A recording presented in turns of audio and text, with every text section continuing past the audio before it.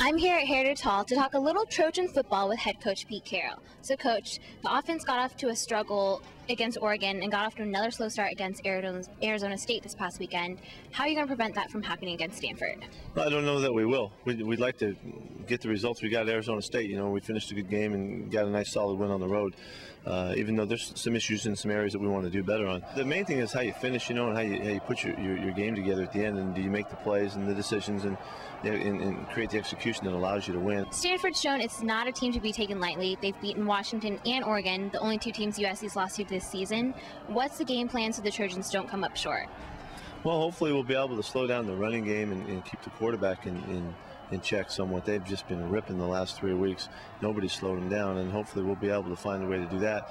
What would be a great help is if we can move the football and keep them sitting on the sidelines. You talked about Stanford's running game. Toby Gerhardt's been a huge part of their offense. He ran a school record of 223 yards against Oregon and then had 101 against us last year. How's the defense going to control him? We have to tackle him really well. That comes down to scheming properly and being in the right places on their run game. And then when we get there, we got to get him down. He's tough to tackle. Lastly, Saturday's homecoming. So what's your favorite homecoming memory? I love the whole atmosphere of homecoming. You know, I like the feeling around campus. It's a big day for everyone, and hopefully, we'll enjoy a successful one and make it fun for everybody. Thanks, Coach. Be sure to catch the Trojans this Saturday at the Coliseum as they take on Stanford at 12:30.